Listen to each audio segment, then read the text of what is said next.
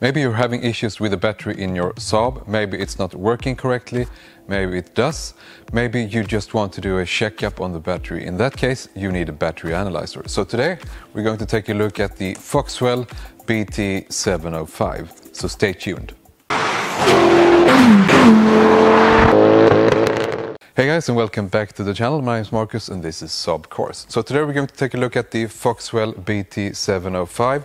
It's a battery analyzer in case you want to analyze your battery in your car. Maybe it's not working properly, or maybe you just want to know the status of it. So this is going to be an unboxing, and we're going to try the instrument on a battery that I have here on the desk.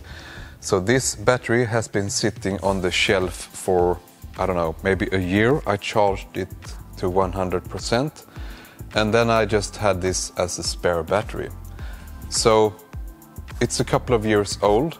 I don't know the status of it. We're going to try the analyzer on this, and we're going to try the analyzer on a car as well. We're going to try it on the old generation 9.5. So the battery in the old generation 9.5 is probably 6 or 7 years old now. So it's time for a checkup. So we're going to do that as a second part. But first, let's get going with the unboxing. So let's move on with the unboxing. So the case is wrapped with some paper here, with some pictures. And on the back you have a features and benefits list, telling you the specification and all the different possibilities you have with the instrument. So it can measure with different standards and so on, depending on what type of battery. So let's take this out and look inside the case. So it's a very nice case you get this in. And when we open this, we find a brochure with all the different Foxwell products. So it ranges from OBD scanners to battery analyzers, and also a inspection camera and a oscilloscope as well, 4-channel oscilloscope, quite nice. And here we have the battery analyzer itself. You also get a small manual. It's not very thick because you really don't need it. Everything will be explained on the screen when connecting it to a battery. So doing the test is dead easy. You just need to enter a few things: the code cranking amp and the type of battery. This just shows you the different screens you get, and also the different result you get when doing a test. So it can range from good battery, good recharge, charge and retest, replace battery, and bad cell replace. And depending on which test you do, if it's out of the vehicle, you get this. If it's in the vehicle, you might have issues with the charging as well, and then you will get a message regarding that. So that was the thin manual.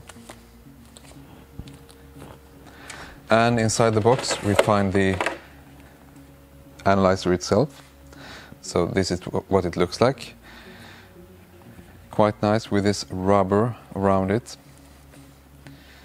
And on the front you have a few buttons. You have menu, back, up, down, left, right, and enter. And also the button for the optional Bluetooth printer. So if you do a test, you can get the full report printed on a piece of paper. Quite nice. So let's take the case out of the way and move on with the first test. So this is not powered by itself, it's always powered by the battery, of course. It has a cable with clamps, so one for the negative terminal, the black one, and one for the positive terminal, the red one. So always make sure you connect it right to the battery. In my case, I have the positive terminal here and the negative terminal here. So let's continue and connect the instrument. Positive and negative. And once it starts, It beeps, it shows battery analyzer on the screen, and it will show the current voltage of the battery directly. So the next thing we want to do is to press menu, and here you have battery test option, view print, language and Bluetooth, depending on what you want to do. So not many options, which is good because it makes it a bit easier. So let's continue with the battery test. It's a 12 volt system. You can also select a 24 volt system if you like. And this battery is out of the vehicle. The terminals are on the top, so you can select the top or side. I guess it has some kind of difference, not sure, because I don't have any experience of the side terminal variant.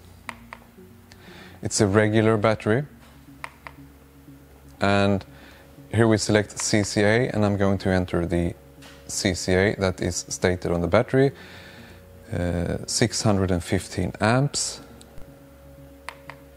and it starts to test. I'm going to select above 0 degrees Celsius because we're inside and it's summer.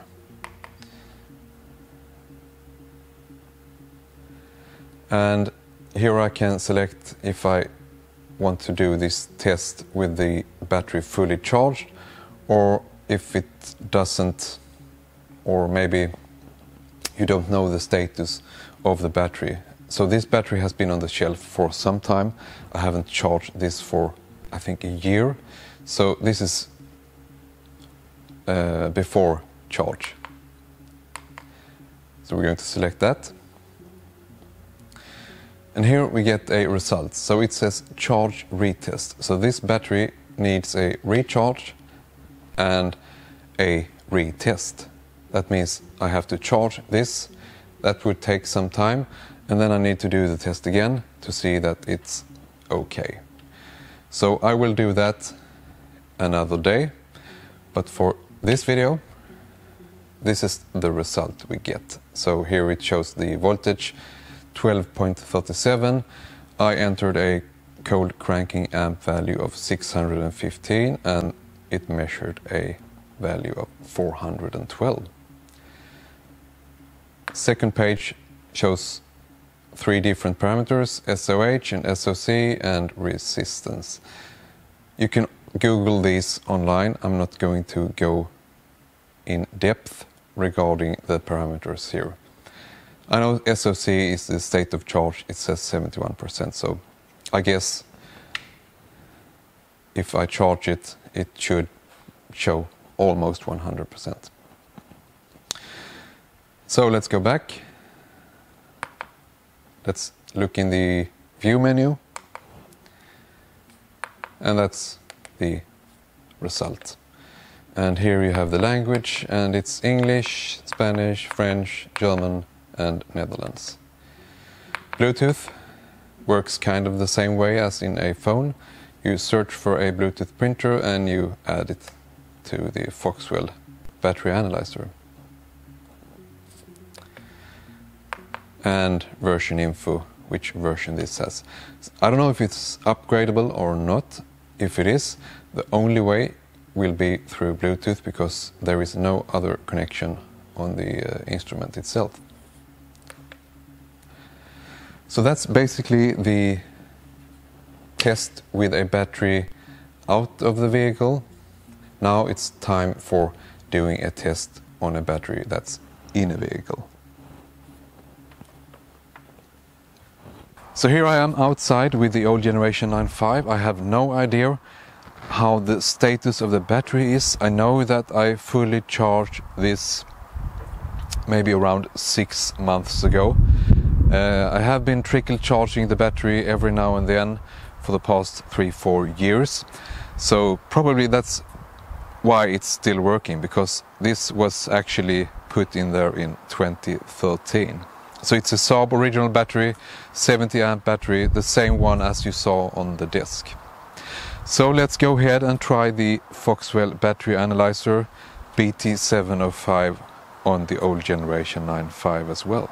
I hope you guys can see the analyzer. It's right here. It's the Foxwell BT-705, and here is the battery in the car. So I'm going to connect the analyzer to the battery, and we're going to get the same measurement that we got inside. So it's going to show the voltage. It's 11.98, so it's probably in need of some charge. So for this test, we're going to go into the menu, and we're going to go into battery test, 12-volt system, and it's actually inside the vehicle. Connectors on the top.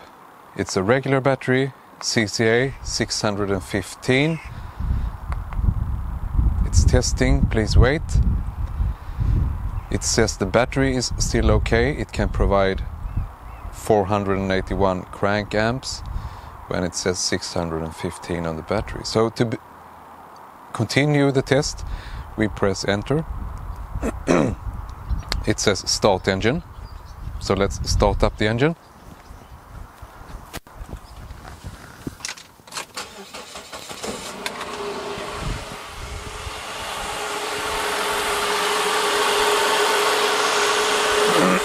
I don't know if you can hear me, but it says cranking normal, which means it's probably okay.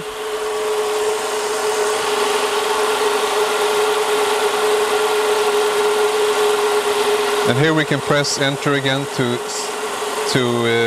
continue to the charging test. I hope you guys can hear me with all the noise in the background.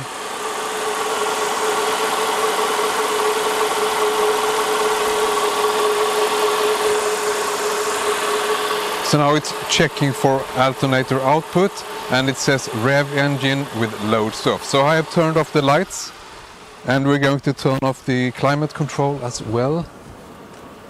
And I'm going to rev the engine.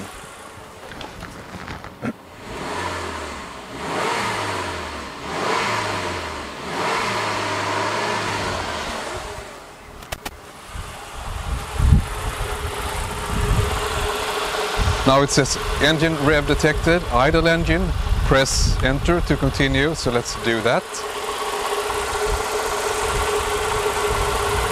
Testing alternator at idle, loads off. Turn high beams and blower motor on, idle engine, and press continue, so we're going to do that. I'm going to turn on all the lights and the blower motor as well. And high beam as well.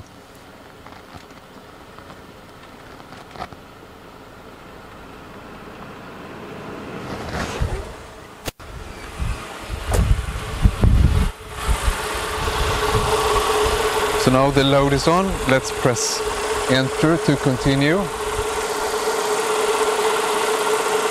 Testing alternator at idle, loads on. Rev engine with loads on.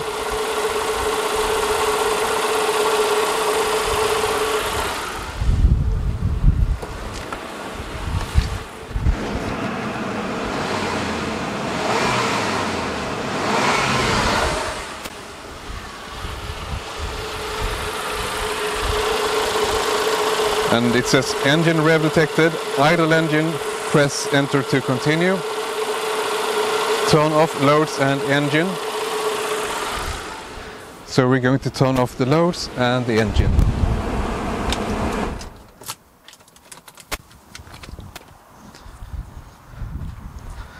And then we press enter to continue. And we finally got to the page where it says no problems.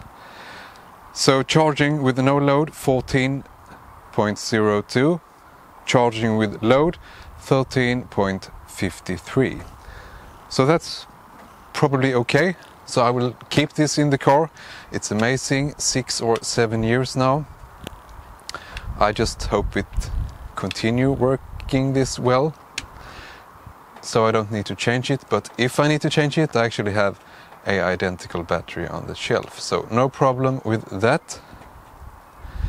So this was really a nice test. I wish I had the optional Bluetooth printer so I could print out a test report on the battery, but I don't, so we just have to settle with the screen and what you have seen here today. As you could see, the test with the old generation 9.5 went very well, so it passed all the tests, and the status of the battery is actually quite good, despite being 6-7 years old now. So that was really nice. I can continue driving the old generation 9.5 with the current battery. Thanks to Foxwell BT-705, I now know the status. I think the instrument is really nice. It feels sturdy. And having the optional Bluetooth printer as a feature is really nice. So when you're in a garage, workshop or similar, you might do this on a daily basis. Since I only have 3 cars, I need to check this maybe once a year or not even that. So I'm not really in need of a Bluetooth printer printing some reports for myself. For you guys, I took photos of the complete report for the old generation 9.5. So at the end it displays all the data it collected in 4 different pages. It might have been difficult out there viewing the screen throughout the different steps in the test. I will put the pictures in a Dropbox link or a box link so you can download them and see the test result for yourself. So big thanks to the guy who lent me this, and I might just get one of these myself, maybe, I don't know. If I do, I probably will get the Bluetooth printer just because it's fun. So I hope you enjoyed today's video, and by the way, this can be found on Wish, eBay, Amazon or similar shops online. So just go ahead and look for it.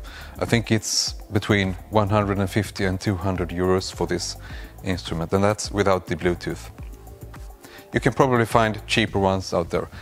Anyhow, thanks for watching today and drive safe. I'll see you in the next one, guys. Take care.